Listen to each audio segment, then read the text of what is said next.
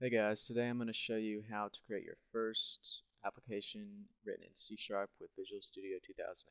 So let's go ahead and click the Create Project, and we're going to go Visual C Sharp, and we want a Windows Form application. Let's name it Hello World.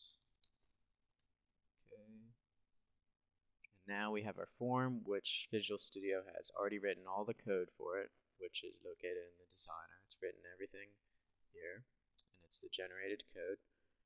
And let's go ahead and go to our toolbox and drag over a button. And let's name that button Click Me.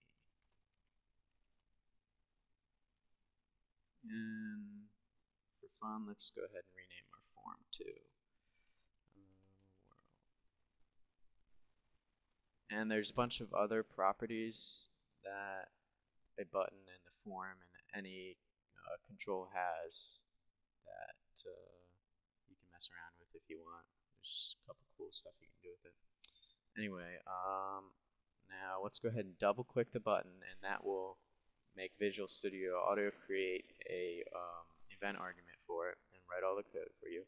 So when you click the button, anything that's in between these two brackets is the code that is executed once you click that button. So we're going to make a message box, which is basically just a little box that pops up. It's pretty simple. We're going to make it show. You notice you can press the S and it'll highlight the show button or the show thing. And you can press your tab key and it'll autofill in everything. And when you open the parentheses, you see it says 1 of 21. So that means these are all the things that we can do with the message box and the show. But the ones we want to use are the first one, which is the text to display in the message box. You can do hello world, and then do a comma to go to the next thing, and that's the caption, text to display in the title bar. So we want that just to be hello world too.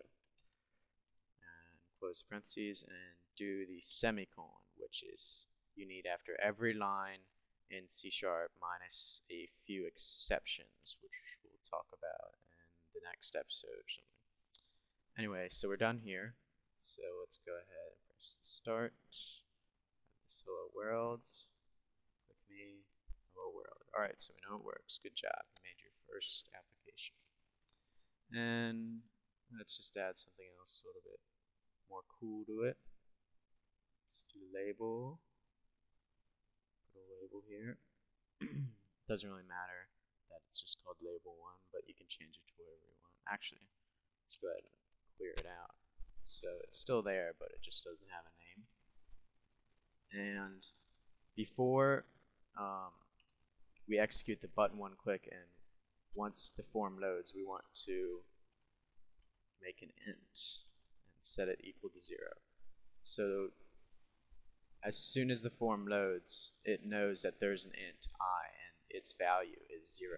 We set that here, so that now we can use this I with anything. So if there are like 20 buttons and they're all private void button blah blah blah click, we can use this I in any of those button clicks. So it's kind of useful. It's basically like a global variable, but not really global. Since and let's do I plus plus, and that will add 1 to I. And we can also do something like I minus minus to subtract 1 from I.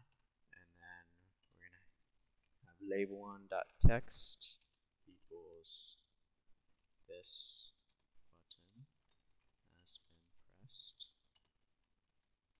plus I plus times.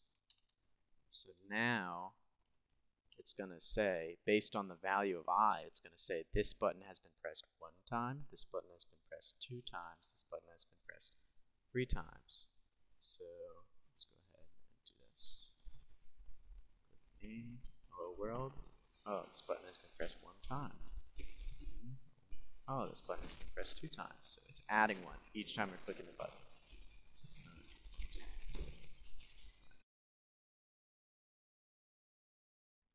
Well, that's my first tutorial, and if you need any other help with anything C# or Visual Studio 2008 related, go ahead and leave a comment or head over to my forums, which is located in my description.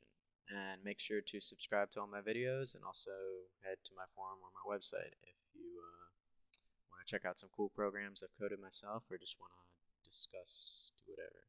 All right, Quackware signing out.